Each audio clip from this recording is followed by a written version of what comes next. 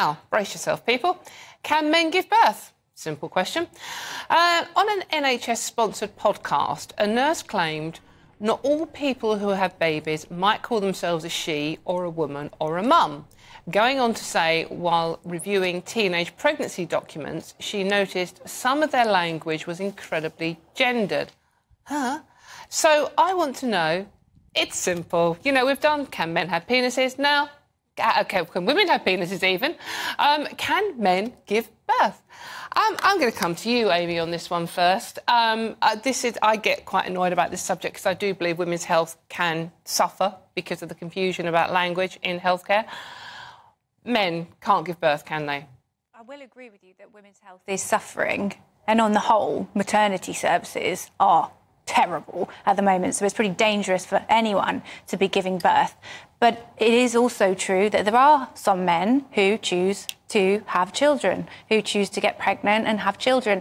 There's There's a man called Freddie McConnell, and he made a film called Seahorse, which is about his journey as a legal man having a baby. And I think, when you say the question, can men give birth, of course, it sounds instantly absurd. It does. And I think it's framed that way, isn't it? It's like the whole, can a man have a penis? And it's designed to make you sound silly and eccentric. How did this guy have a baby? However, these people are very, very few. This is how Keir Starmer got in all that trouble, isn't it? Because he was like... by being a bit confused But it's not true to say a man hasn't given birth, because Freddie McConnell is a man by law, and he gave birth. How did he have a baby? What was implanted into his body? There's a biological woman to start with. Yeah. So there's a woman? Transitioned. So according to the 2004 Gender Recognition Act, he's now a legal man. Thus, Dawn, humans are complex. Humans are diverse. So he was a legal man, but not a biological man. Is that right? I mean, he had transitioned.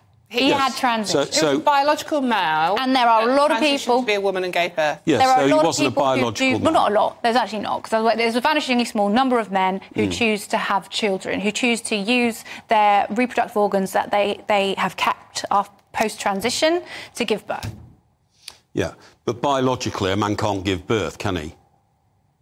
I mean, is that the question? Well, the question is straightforward. Can men give birth? Well, and a biological man can't give birth unless he goes to some clinic in Switzerland and they reconstruct his body. But, that example I give of Freddie McConnell, in every respect, he's a man, right? He's transitioned to a man. The law recognises him as a man.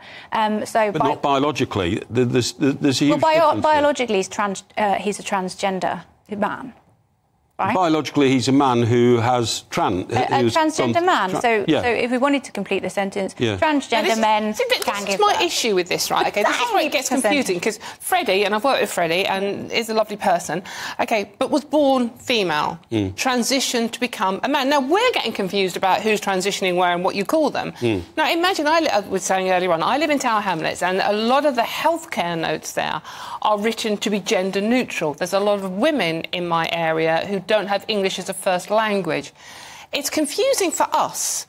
This is my issue with this. I think women's healthcare is suffering because we are afraid to use the word woman.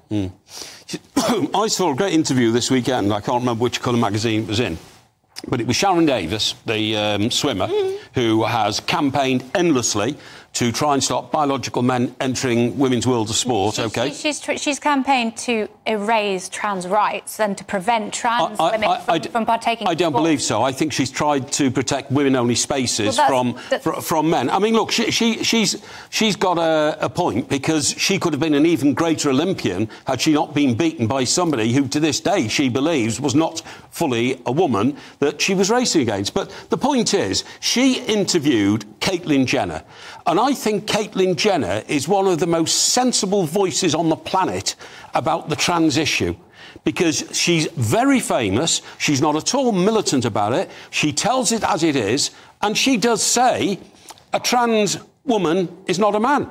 Sorry, a trans man is not a woman. You already get mixed up. No, but she says a trans... I read the interview, it's very interesting. A trans man cannot be a woman. Now, if she says it, I think that absolutely defines it. And instead of anybody, you know, wanting to accept that, they go off into literally reams and reams and reams of crosstalk and this and that. And I just listen some to of the law arguments that you over put in. Caitlyn Jenner. Like Freddie McConnell's passport says male on it, and that's all. That's as simple as it is to me.